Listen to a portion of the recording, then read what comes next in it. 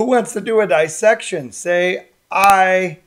Well, that's just the beginning of a lot of terrible eye puns and jokes in this eyeball dissection on Bald Guy Size. So if you're ready for some blood, guts, and disgusting awesomeness, let's go.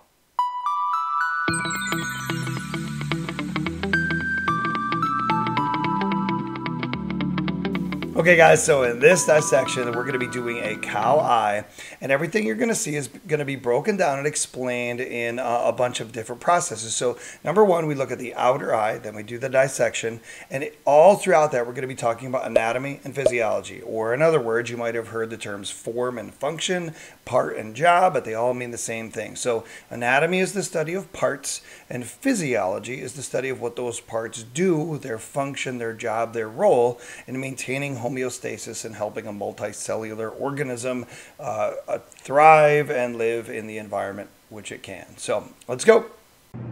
So there are 5 things you need to find on the outside of the eye. The first one is the cornea. The cornea is a clear dome-shaped lens of sorts that does the focusing of light, the first maybe 80%. If you're used to using a microscope, then a microscope has a coarse adjustment and a fine adjustment when you're trying to bring things into focus.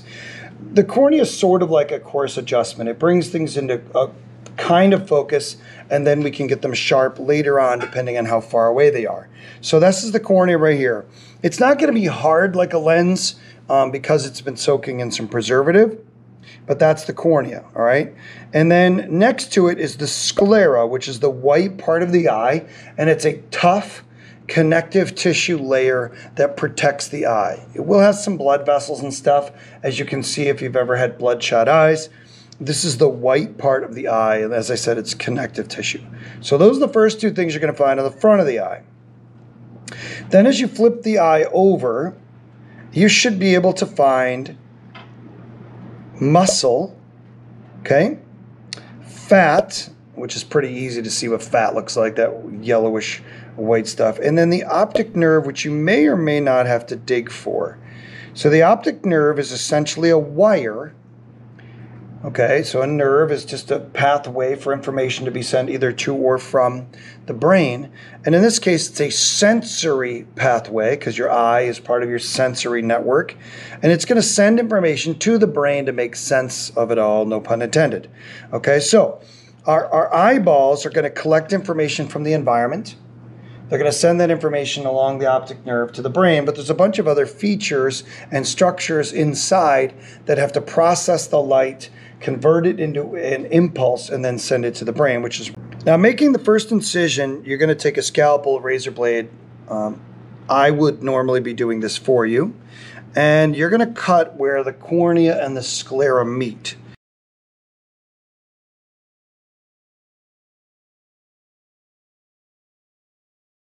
So now you can see that the cornea is clear, okay?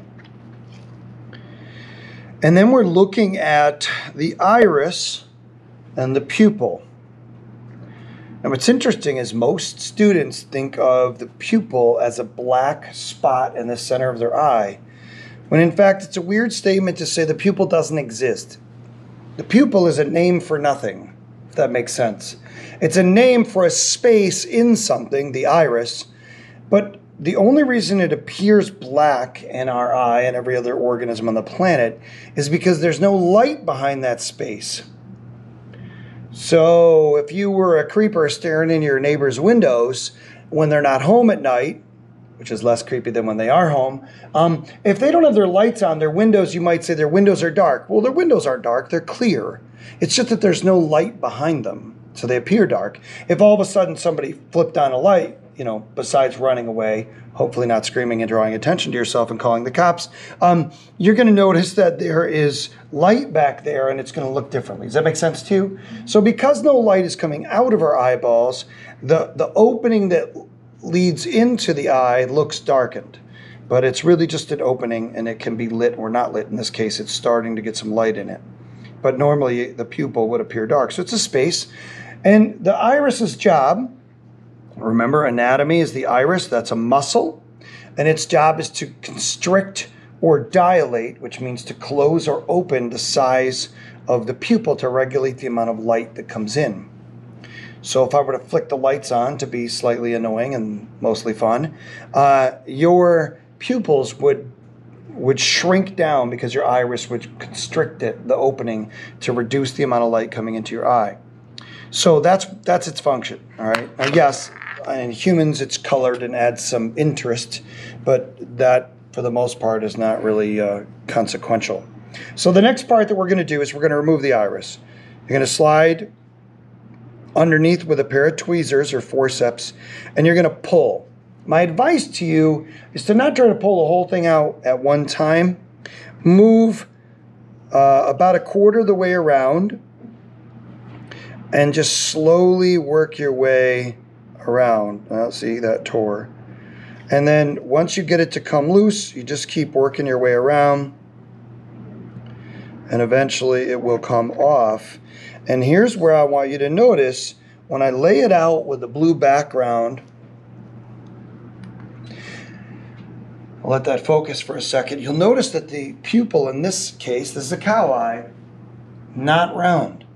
It's oval. So we'll talk a little bit about why that would be significant. A cow is a grazing animal, generally on the plains where things are flat and there's a lot of grass.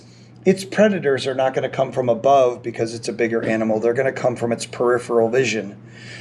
An organism that has an oval-shaped pupil is going to have greater peripheral vision than someone with a round one like you and I. Okay, our peripheral vision is equidistant in all directions. We have good north-south, like up and down, and right-left peripheral vision, where a cow is going to see better right-left than it is up and down. So the next thing we're going to do is we're going to remove the lens. And to remove the lens, I like to use tweezers. This one's actually pretty clear. And what you're going to do is you're just going to scoop under and around the lens, and then you can just grab it with your tweezers and pop it out. Now, one of the cool things you can do with the lens is you can put it on a piece of paper that has some print on it and move it around and watch it magnify on the letters as you move it around. So the lens's job, remember anatomy, that's the lens. Physiology is its job. The lens's job is to focus light the rest of that 20%. So it has the ability to do two things. The lens can flatten itself out. It has layers like an onion so that it can look at things that are far away. When things are far away, the light is coming in more parallel. The lens will flatten itself out and put that image in focus. But if something is up close, the lens will fatten out, not flatten, fatten out, and it will actually be able to focus on something up close to put that into focus as well. So the lens is the fine-tuning of the focusing of light as it comes into the eye. But then that light has to pass through a cavity or an opening known as the vitreous humor. Now, humor is just a space. There's two of them in the eye. And this humor has a clear jelly-like substance in it known as the vitreous body. And I'm going to tip that so you guys can see it. And I'm going to give the eye a little squeeze. But depending on the eye, you have to be careful how much you squeeze it. So if I squeeze the eye, you're going to see it come out. And then I'm going to scrape some of it off just to get it out of the way. And then looking down inside, what we see is the retina up against the back of the eye. Now, the retina is where the rod and cone cells are. Those are the specific nerve endings for sight, okay? They are sensory neurons, and rods help us see in low light situations. Cones help us see color. So as you see there, it looks sort of dull and gray, and it's very delicate. If you squeeze too much of that vitreous body out of the way, you might detach the retina. Now, in order to get a better look at the retina, the best thing to do is to take your scissors, and what we're going to do is we're going to take the eyeball, which is shaped sort of like a goblet, closes itself off, and we want to turn it more into a bowl. So what we're going to do is we're going to snip off about 1/2 centimeter all the way around, and that's going to give us a better picture inside. And you're going to notice two things are happening right now. Is one, the retina is starting to detach and fold inward, which you may or may not be able to tell. It's a very thin layer of cells. And this layer behind it is also detaching. Now, you and I don't have that layer, which I'm going to show you in a minute. But so if I want, I can pull the retina away. Okay? So when I pull the retina away, and I'm going to get some more of that vitreous body out of the way. There we go. I'm starting to destroy the retina a little bit. There we go. There's the rest of the vitreous body and some retinal cells. And I want you to look inside. This structure, if you've ever noticed, an animal's eyes will reflect. So maybe if the animal's seen in like headlights or a spotlight or whatever, their eyes will reflect back to you. It's usually a green color. So cows have this sort of iridescent green to blue. There's a really cool blue down in the bottom there that you may or may not be able to see. And you'll also notice that the retina will not come off in that spot right there. That's where the optic nerve begins. So as the retinal cells collect information from the outside environment, they pass it onto the optic nerve on its way to the brain. So this is where the optic nerve begins, and the retina will not detach there. All right, I hope that dissection was something that you thought was pretty awesome. Check out all of our other tutorials, tech tutorials, all sorts of stuff on Bald Guy Sci and on our blog, kicksomeclass.com. If you are a teacher looking for just like the quick hit, how do I do this dissection, there is another video out there that has no explanations, very low on the jokes, and just the basic steps. I'll put that card up there if you want to check that out. And other than that, we hope this helps you kick some class this year, and we'll catch you later.